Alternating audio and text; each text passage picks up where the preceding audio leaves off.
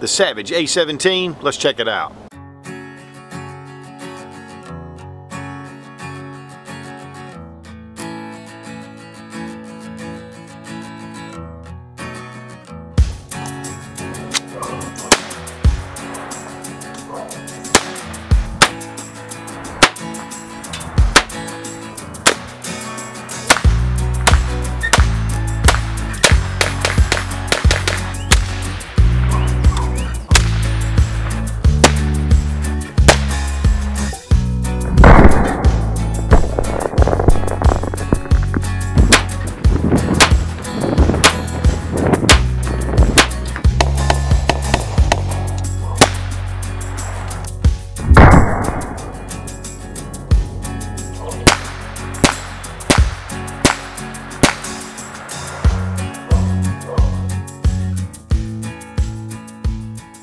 Savage Arms has been releasing a number of rimfire bolt action and semi-automatic rifles over the past few years and putting some really cool designs out on the market.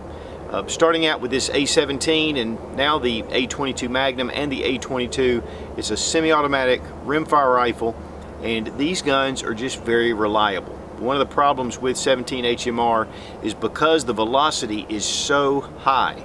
I mean, the pressures of this round, a lot of gun companies have not been able to come up with a rifle that could be reliable.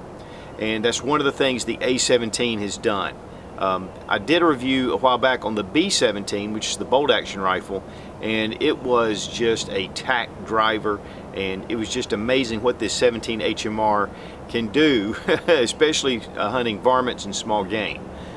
But we're going to take a look at the A17 from Savage Arms, and I think that you'll find this is a really great little 17 HMR rifle and in semi-automatic. Savage has been in the firearms business for over 100 years, and during that time they've had a few ups and downs. Of course, the original Savage rifles were pretty legendary and really built the company, but back in about the 80s they kind of took a downturn. But since then they've really upped their game. One of the big things that Savage offers is just accurate guns. Their barrels, they do make their barrels. This is a button pulled barrel. It's 22 inches in length. It's kind of a medium contour barrel. It's not a heavy barrel, but it's not a thin barrel. A lot of things that they do in-house make these barrels accurate. One is that the way they're designed, they are very cylindrical. The center of the bore to the outside or the exterior of the barrel. They're also actually hand straightened, each one, which makes it pretty fascinating. What I love about Savage in particular is that they have put out a large number of rimfire type rifles. Now, one of the things about the Savage though that kind of separates it from most of your stock rifles is the AccuTrigger. And we're going to talk a little bit more about it, but you're getting a really excellent adjustable trigger system in a stock rifle. And that really leads to good accuracy.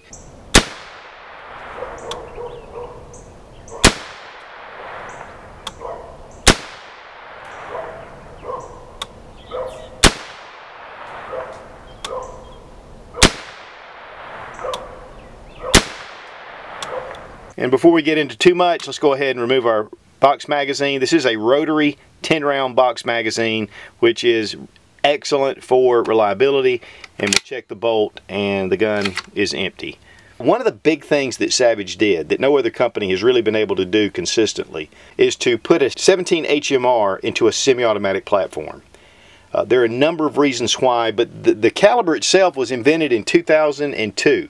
It's actually it's Hornady Magnum rimfire. They designed the cartridge. And originally it was advised not to fire it in a semi-automatic rifle.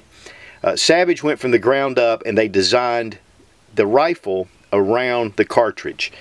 Now, one of the things about that, when you're firing a standard 22, it just has a blowback design, and the bolt, as soon as the gun's fired, the bolt will just push back, and it gives it enough time to where the pressures in the cartridge are expanded and down through the barrel. And so you're not getting any kind of blowback. It's the right timing. 22 Magnum has had some issues in the past, but one of the things about the 17 HMR is that it's moving 2,650 feet per second, which is incredibly fast for a rimfire. And what happens is, with the regular blowback, the bolt comes back too quickly, and the brass actually comes before all the pressures are expanded out of the barrel, and you can have case ruptures, you can have pressurized gas coming out, and it is very dangerous. Now there are a couple of ways to fix that. One is to make a heavier bolt to make it a little slower coming back, but that causes problems for reliability. And so what they did, they've got a unique design. We'll look at it more when we break the rifle down, and I'll show you the inside. But there's a small interrupter lug in there that makes this a delayed blowback action. So it gives it just enough time to leave this in the chamber, and so as it hesitates just that millisecond, and then it comes back and then allows you to safely fire the 17 HMR. And this gun was really reliable. Now CCI actually offered the A17, which is a 17 HMR, that runs about 100 feet per second faster than your standard HMR rounds. It's 2,650 feet per second. This is optimal for your 17 HMR in the A17. But one of the funny things is now is all the different type 17 HMRs that I fire in here still function. So while this is really optimal, your other rounds should fire without any trouble. But if you're having any trouble, go back to the A17. These are 10-round polymer magazines with metal at the back to brace up into the action. You have your red followers here that as you place the rounds in, it just swings down. Of course, Ruger had that technology, but then actually Savage used this technology many years ago. One of the things about this magazine too, and you'll notice that this is a polymer little catch here, which, you know, seems like that's a little bit flimsy. It does work fine in the action. The reason though for this is if you do have a case rupture, you're going to blow the magazine out before you come through the bolt itself. And so this is really part of a safety feature. But as far as durability, with the polymer technologies now, these are holding up very well. And you'll also notice over here I have a couple of Butler Creek 25-round 17 HMR magazines, and so there's a lot that they're doing. This has metal at the top and is configured a little differently, but it still has that polymer catch, and again, this is for safety. Now again, the barrel is 22 inches, it's carbon steel, and it has a really nice luster, blue luster finish on here. So it's blued instead of the standard, what you're seeing, a lot of matte finishes, which makes this really nice. It goes all the way back into the receiver. It's a 1 in 9 twist, and again, there's a lot of things that are done at the factory to make these barrels very consistent. And a big plus is the crown barrel. This recessed crown, it just helps to retain your accuracy. You don't hit the little edges and nick it, and it keeps the accuracy going. Another thing that I'm very impressed with this rifle is that it has a case-hardened steel receiver. If you'll notice, most of your 22 rimfire guns have a polymer or an aluminum receiver. And this is a really nice, in fact it's 8620 steel, case hardened. It does have a polymer dust cover on the back, and this is made for disassembly, which makes this really easy to get into. You don't have to break the rifle totally down to be able to clean your rifle from the breech side. And we'll look at that when we break this down. Pre-drilled for scope mounts, but the mounts themselves, or the little weaver bases, are already attached. And then of course I attached this Bushnell rimfire optic on here, which really worked fine. The safety is right in front of the trigger guard, and of course red means fire. And then right here is the bolt hold open feature. Pull your bolt back, depress that little lever, and it locks it in. Because it is a delayed blowback, you will not have the bolt open on the last round when the magazine's empty. And of course, having the A17 laser etched right here is a nice touch. Of course, we have sling swivel mounts up front and here at the rear. And it has a really nice butt pad on the back, and of course recoil is not a problem, but it does give you a secure fit to your shoulder. As far as the stock difference goes, this is one of the A22s. I've already done a review on this rifle, and this is with the new stock, which I love. Much better than the original Savage rimfire stocks. Very modular, nice strong polymer. But then of course you've got the laminated stock that is just beautiful. Of course, again, it raises at about $100, but it is a Boyd stock, so it's very high quality. So, you know, it's according to what you want to go with as far as your stock. The polymer stock is really nice, but the Boyd stock is just superb. Now, the AccuTrigger is definitely one of the things about this rifle that not only help with accuracy, but also safety. If you reduce your trigger pull considerably, especially if you're hunting, you can have an accidental discharge just by dropping the rifle. And that's one of the things about this blade. It actually blocks the hammer sear engagement until it's depressed. So if you drop this hammer, this is not going to fire the rifle. But yet you can get the trigger pull way down. Just to show you how the trigger works and a little bit of the feel, we're going to bring it in, and then we have a nice crisp snap. Now that's factory setting, and that's what I shot the rifle in. Then we have reset right there. Now Savage provides this small tool to be able to adjust your AccuTrigger, and you don't have to pull it out to get to it, which is really a beautiful thing. There's a small hole right here in the trigger guard, and it comes down all the way through like this. And you can just place it in until you find it. You go clockwise to increase the trigger pull, counterclockwise to decrease the trigger pull. And that's with the rifle laid flat like this. So if we want to bring that trigger pull down, now that's as low as it'll go. So we're going to check it. But that's how simple it is. I'm going to charge it. 2 pounds, 14.8 ounces, and that's pretty much what I was getting consistently. I believe before it was around the 4-pound range. Now we're going to briefly talk about the 3 most popular rimfire calibers. We have the 22 long rifle, 22 Magnum, 17 HMR. 17 HMR's parent case is the 22 Magnum. It's been neck down with a 25-degree shoulder, and that's where they got the 17 HMR back in 2002. But one of the things about this cartridge is because of modern propellants, they're able to really get the velocities they can out of this. You have a 17 grain bullet versus a 30 grain bullet versus a 36 grain bullet. Now this is a CCI mini mag, so you're going to get a little more velocity than out of some of your standard 22 long rifles. As far as the velocity itself, you have 1260 feet per second at the muzzle, 2050 feet per second at the muzzle, and 2650 feet per second at the muzzle. So you got considerable amount of added velocity, up to 600 feet per second more than even your 22 Magnum.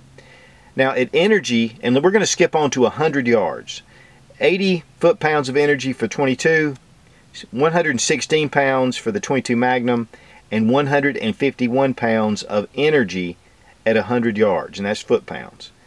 Now range is a definite big difference. With the 22 you're really looking at 75 to 100 yards. With the 22 Magnum we're looking at 125 to 150. With the 17 HMR we're looking at 150 up to 200 yards.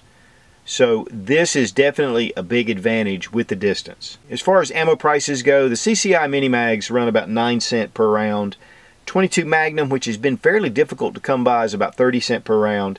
And your 17 HMR is running about 22 cents per round. And of course that varies, bullet weights vary, and a lot of other things. But this kind of gives you just a ballpark idea of the differences with these calibers. I want to thank Federal Premium for supplying the CCI 17 HMR. These are varmint tipped. And we've got some 25 round magazines here as well from Butler Creek. These magazines are pretty easy to load. Once you get a little hang of it, I get on the side here and just pop them in. Of course, I've got 10 in there now, but pretty positive feeding magazines. Let's try these Butler Creeks. There's a little button here on the side so I can just pull it down. Oh, that makes it much easier.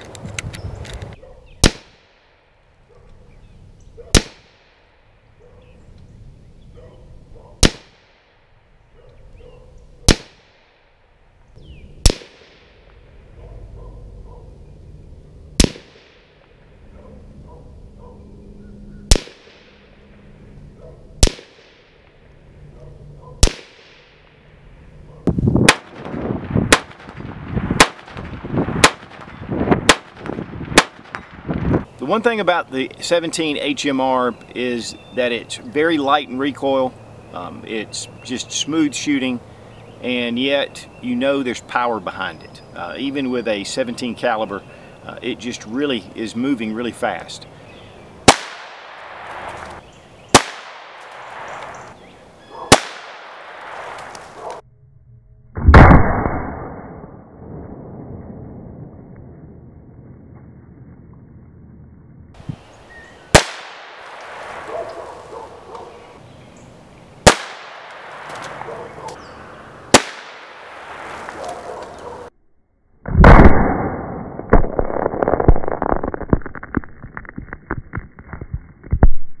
here's the result of the 17 HMR. These cans have not been touched, just picked up off the ground. The one that was lined up with 3, it has a pinhole and it's just shooting everywhere. But it didn't penetrate it penetrated the 2 in front of it. You know, it just decimated the oranges or the tomatoes or the cans of soda that I had. I mean, it just blew right through it. Much more dramatic than a 22 long rifle. And yet you're still getting that really soft recoil. Makes it a real pleasure to shoot. The recoil is actually just phenomenal. I mean, you can just put them all in a hole as long as you just, you know, do your part. In fact, like I've said before with the 17 HMR, the accuracy is so good it's almost boring because you just almost can't miss. Long effective range, of course, you know, is not there. I mean, you're talking about maximum of, you know, 175 to 200 yards. The smoothness of the action, I mean, it just feeds so well. The stock is just a beautiful, you know, laminated stock, and it just fits to your body very well. I mean, when you're sitting at the bench, you just naturally rest in the right spot. Now, your typical A17s will come in just a polymer stock, and I found that those are actually very comfortable. But with the wood, I really like the traditional feel of the laminated stock. Of course, with the AccuTrigger, just the trigger pull is just smooth as butter, and that's really become, you know, pretty legendary with the Savage rifles. It beats really anything else on the market just because of the trigger, but also because Savage does such a great job on the barrels, so the accuracy is pretty much assured. The receiver being all steel really goes beyond what you're finding a lot of the aluminum receivers on the Rimfires. And of course, that bluing is just gorgeous. I mean, all the way down the barrel. So this rifle itself is just a beautiful rifle. It has a nice rubber butt pad, but obviously with the mild recoil of the 17 HMR, you don't need it, but it keeps it a non-slip surface, so when you bring it up on your shoulder, it gives you a lot of confidence. But otherwise, you know, you could go with just a plastic piece here, but I like the feel of this, and it does give you some traction. The 10-round rotary magazines are nice. They kind of stay flush with the gun. The only thing is being able to get that in just right. You've really got to just kind of hold your mouth right, to be honest. And I didn't really have that trouble with the B17 bolt action or the A22 that has the similar magazines. And it may just be this particular action, but you know, as you can see, it does go in pretty simply. I think the big thing is not injecting them too far in the back first, because you kind of pop them in the back and then push them up front, and then they lock into place.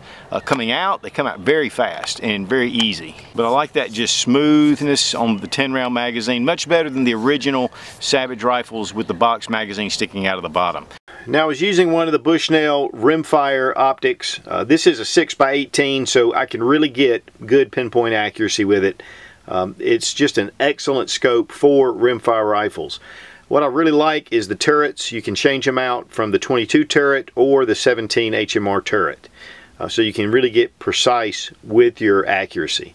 And there's also on the other side a focus ring, especially when you get different distances, and you can bring that in, and it helps for some range estimation and gets that focus right. But these are very reasonably priced optics and really a good choice for me for rimfire. To disassemble the rifle, of course, we want to make sure the gun is unloaded. We're checking it. There's no magazine down here. First off, you want to make sure the gun has been cocked. Do not pull the trigger, and place the gun on safety. If you do pull the trigger with the gun unassembled, you have to actually disassemble part of it to get the hammer set back. Now, the great thing is we can leave the scope mounted and still be able to remove the dust cover. Take a 1/8 inch punch and depress, and then when you do, just lift up on that dust cover. There we go. And then it just pulls right off.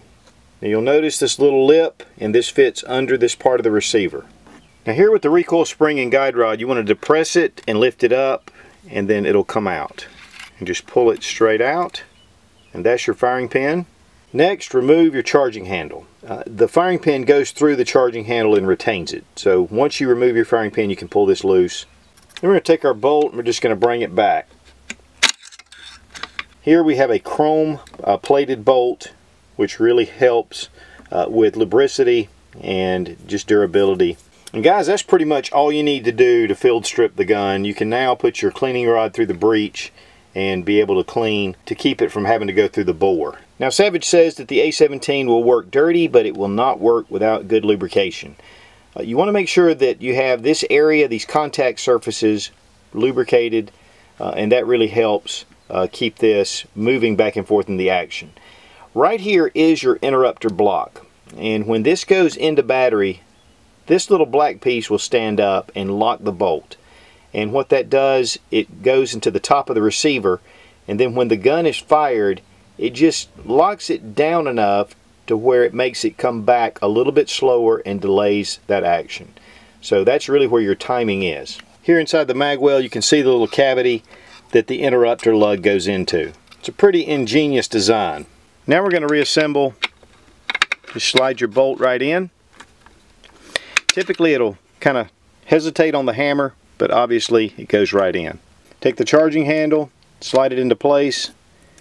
We're going to take our firing pin, get it started. We want to turn it though to a 9 o'clock position until we get it in, and then we turn it back to a 6 o'clock position, and that's what locks it down. Next we're going to return our dust cover. You want to kind of put it at a little bit of an angle as you get that lip under, and then push down and click it. Then look right here for that little gray pin coming through, and you're good to go. And of course we're going to check to make sure it's functioning, and it is.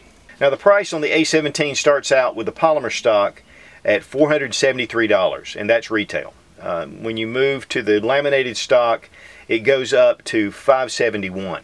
Of course, that is manufacturer suggested retail. You can usually at different gun shops get it for considerably less than that. So, you know, just check your different sources. And while this is rimfire, this is not an economy rimfire like your 22 long rifle. There's a lot more going on with the action and with the bolt, and of course with the barrel and the setup. So that's one of the things that kind of brings the price up a little bit. But I'll tell you what, guys, you put 17 HMR on your shoulder and fire some rounds and you will be a believer. It is a incredible low recoil, high velocity, great varmint round, small game. It's just fantastic. Savage Arms has really done a great job with their accuracy because of the way they produce their barrels, and then with this AccuTrigger, it's just a great combination. Really makes these rifles a lot of fun to take to the range and to really get on target. Now I want to thank Savage Arms for sending the rifle for this review. Again, it makes it really great when you can have companies that will send rifles out for us to test and to get this information back to you. And a lot of times I know I get into a lot of details, but this is really for those who are seriously looking at buying a rifle. But one of the things that I want to say, and I try to say with all my videos, is to look at other reviews. Don't just take one review and base your decision on it. Look at 2 or 3, 4, or as many reviews, good quality reviews that are out there. It'll help you to make a very well-rounded decision. A lot of times they're bringing out points that I might not bring out, and you know, or different preferences that they have that might match your own. So it's one of the great things about the YouTube gun community is there's a lot of options out there, and we need to keep it that way. Be strong, be of good courage. God bless America. Long live the Republic.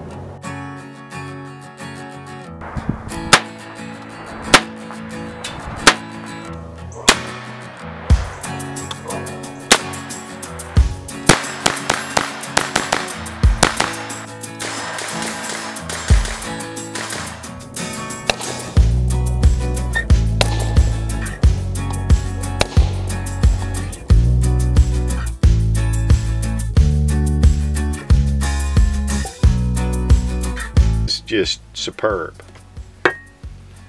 Savage Arms is pretty. The barrel is again carbon. The barrel is carbon. Okay, let me do that again. But it just goes in. You can see. You just. Okay. And it is one of the kind of a. Okay. This is with the target spark. Okay. Really, this caliber is just. I don't know what it is.